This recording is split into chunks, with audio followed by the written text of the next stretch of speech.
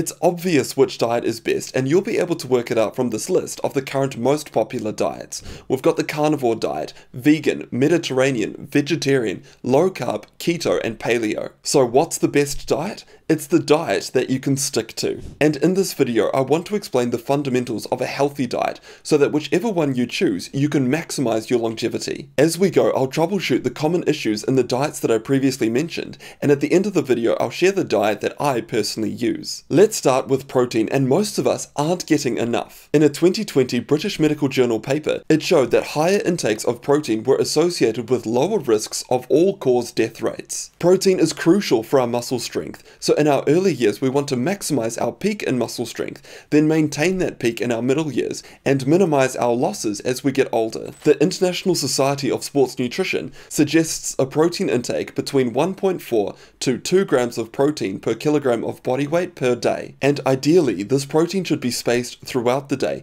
so we're having hits of protein. And further research has come out to suggest that actually the optimal intake of protein is 1.6 grams of protein intake per kilogram of body weight per day. At that 1.6 gram intake, it maximizes our response to resistance training. To put that into context, an 80 kilogram person needs 128 grams of protein intake per day. One egg has got about 6 grams, and 100 grams of beef has got 25 grams of protein. So that 80 kilogram person would need to eat 21 eggs to reach that target, or they would need to eat about half a kilogram of beef. Now, I'm not at all suggesting that you should do that. I'm just using those examples to show that it's quite difficult to reach the optimal protein intakes, particularly if you're on a vegan or vegetarian diet. So for those diets, people just need to be aware that they need to prioritize protein in their foods, because a well-designed vegan or vegetarian diet can reach those targets, but if it is proving to be an issue, you can turn to things like protein powders. So we do have options such as pea protein powder or soy protein powder.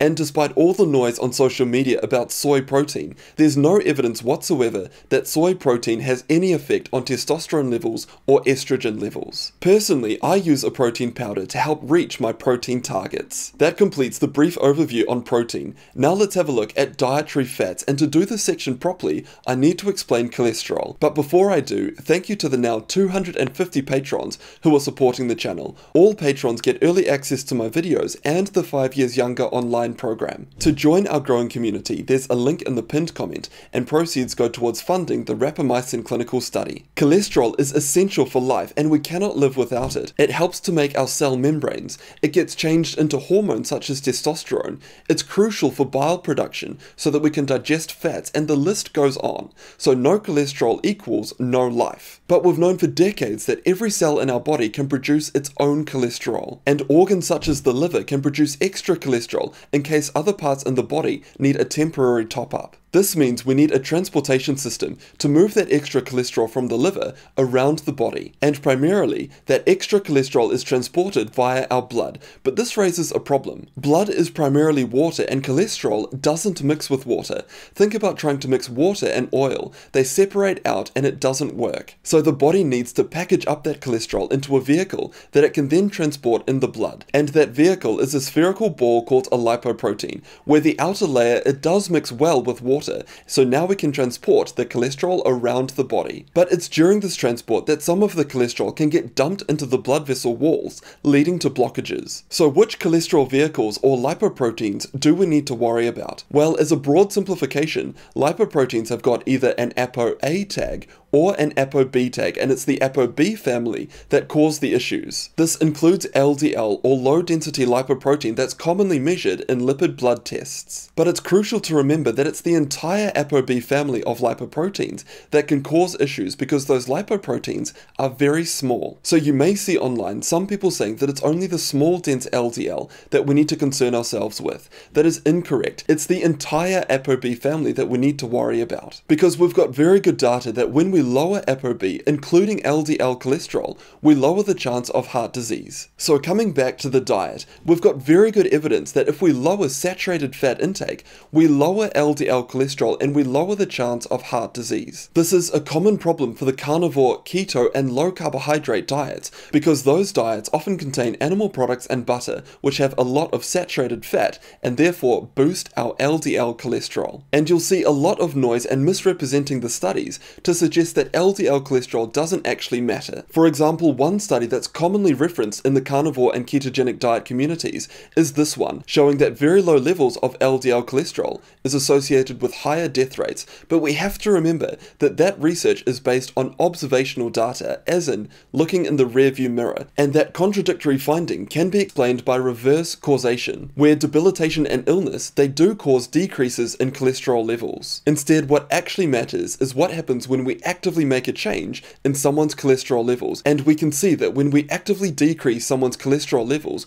we lower their chance of heart disease. It's your health, your decision, but in clinical medicine, the evidence is overwhelming that if we lower saturated fats, we lower cholesterol levels and therefore lower heart disease rates. But what if you feel great on a carnivore diet? And Dr. Jordan Peterson is probably the most famous example of this. He's found a diet that works for him, and that is brilliant, but now what we want to do is minimize the downsides. And we do this not by doing mental gymnastics to justify a higher LDL cholesterol. We do it by prioritizing lean cuts of meat, trying to avoid butter, and if that's not enough, then we consider medical options. So we've got statins, PCSK9 inhibitors, and ezetimibe. On the point of statins, I do want to clarify a few things about their side effects, because the side effects are often overblown on social media. When it comes to muscle aches, there's a very small increase in muscle aches because of statins. Statins are not associated with cognitive impairment, and actually they may be protective against Alzheimer's disease. And we've also got very good evidence that statins do not cause issues